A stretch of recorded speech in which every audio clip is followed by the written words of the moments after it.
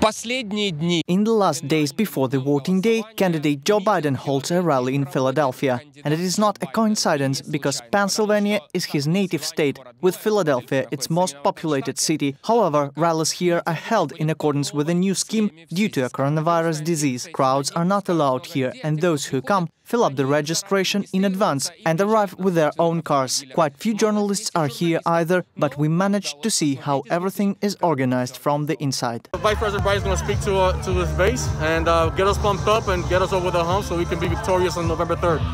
I'm here because I believe in Joe Biden and restoring decency to the White House. I'm here because of climate change. I'm here because the pandemic made me lose my job and we need someone to put in a plan. We need a plan to combat coronavirus. Here now candidate Joe Biden is arriving to meet his supporters. He's going to meet people that are waiting for him in the park, sitting in their vehicles.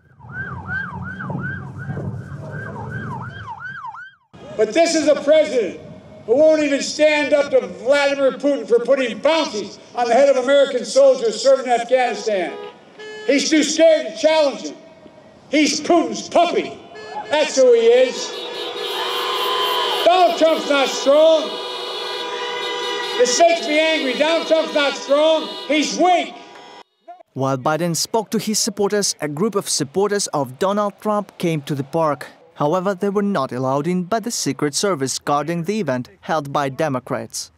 So the street's just closed right now. Biden don't want us there? I can't speak for Biden. I'm just saying.